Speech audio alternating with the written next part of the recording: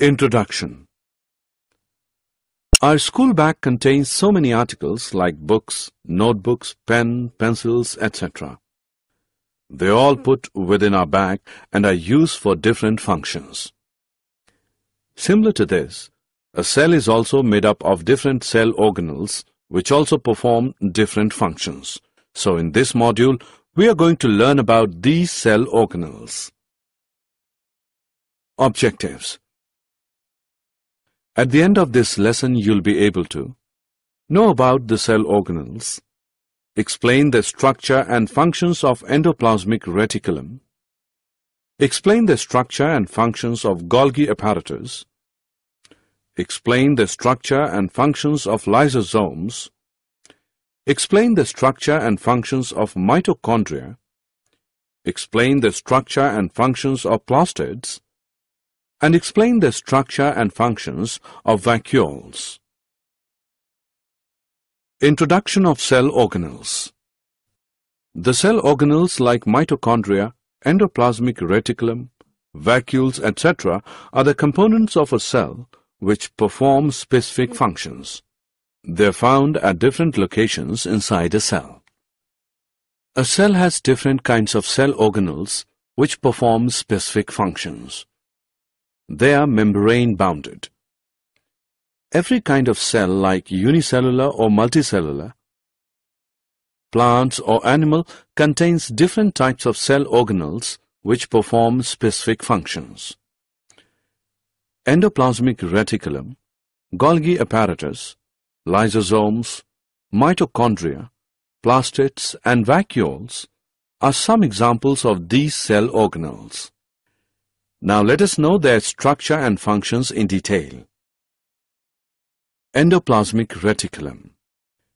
Endoplasmic reticulum is a large network of membrane-bound tubes and sheets. It has structures like long tubules or round bags called vesicles. On the basis of presence of ribosome, they are of two types: rough endoplasmic reticulum, RER, and smooth endoplasmic reticulum, SER. Rough endoplasmic reticulum, RER, has ribosome attached to its surface, so looks rough under electron microscope. Ribosomes are the site of protein manufacture, so RER is also helpful in protein synthesis and its transport inside the cell. Smooth endoplasmic reticulum, SER, does not contain any ribosome on its surface. The SER is helpful in the manufacturing of fat molecules or lipids, which is important for cell function. Some of these proteins and lipids help in building the cell membrane. This process is known as membrane biogenesis. It also plays a crucial role in detoxifying many poisons and drugs in the liver cells of the vertebrates. Golgi apparatus. The Golgi apparatus was first discovered by Camillo Golgi. It consists of a system of membrane-bound vesicles arranged parallel to each other in stacks called cisterns. These cisterns are attached to membranes of endoplasmic reticulum.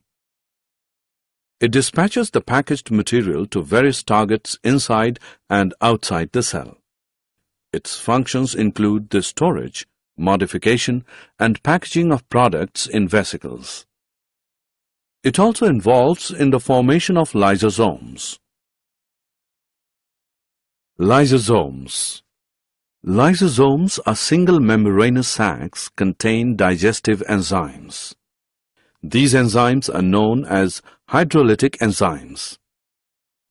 Lysosomes help to keep the cell clean by digesting any foreign material as well as worn-out cell organelles. Foreign materials entering the cell, such as bacteria or food, as well as old organelles, end up in the lysosomes, which break them up into small pieces. During the disturbance in cellular metabolism, for example, when the cell gets damaged, lysosomes may burst and the enzyme digest their own cell. Therefore, lysosomes are also known as the suicide bags of a cell. Mitochondria. Mitochondria are known as the powerhouses of the cell because they generate and provide the energy in the form of ATP, adenosine triphosphate, to cell to perform various chemical activities. ATP is known as the energy currency of the cell. Mitochondria contain two membrane coverings. The outer membrane has many pores on it, while the inner membrane has many folds. These folds are known as cristae. Plastids. Plastids are present only in plant cells, not in animal cells. Plastids are similar to mitochondria in external structure. There are two types of plastids: chromoplasts, colored plastids, and leucoplasts, white or colorless plastids. Chromoplasts are colored plastids which provide different colors to flowers and fruits. Leucoplasts are colorless plastids. They store some materials like starch, oils, and protein granules. Chlorophyll-containing plastids are known as chloroplasts. These are important for photosynthesis in plants. Vacuoles. Vacuoles are storage sacs for solid or liquid contents. In animal cells, the size of vacuoles is small, while plant cells have very large vacuoles. The central vacuole of some plant cells may occupy 50 to 90% of the cell volume.